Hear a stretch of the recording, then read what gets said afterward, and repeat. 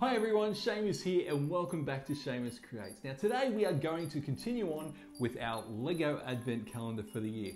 Now before we go into today's one, somebody pointed out to me that on this model I actually forgotten a piece. So I've added the blue trans plate down at the back there and it's just finished it off. So thank you for the person that pointed that out to me. Alright, so we're going into today's model now. Today is the 8th of December. So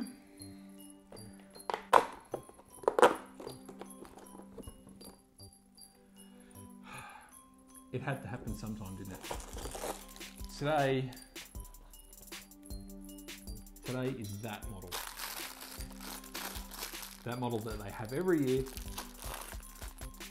Kind of needed, but not really. Today is the gun holder utility box thing.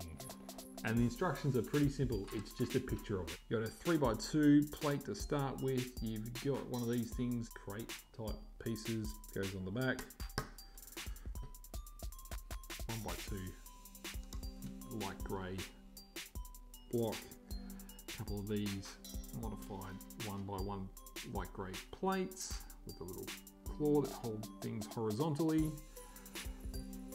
Never know what these called, but I call them a ladder piece. Dark grey ladder piece, bang on there. There's a gun that goes there.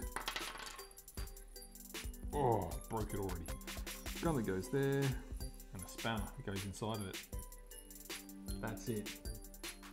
Straightforward, it is that.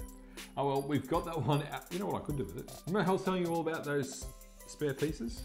Boom, they're going in there. Put the spanner on the outside instead of the inside, then all the spare bits, as much as I can fit.